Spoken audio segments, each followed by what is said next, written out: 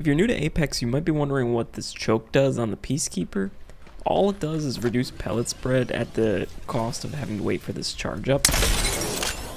If you're not waiting for the charge, the Peacekeeper has the same spread whether you're ADS or hipfire. And to show you what I mean a little bit more, here's a look at the different spreads: choke on versus choke off at 2 meters, 7 meters, and 15 meters. So not a big difference close up, but you can land some decent damage from 15 meters just by using the choke. I can't think of a reason to turn this off other than the charging noise might give your position away. I leave it on. Let me know in the comments how you use the choke though.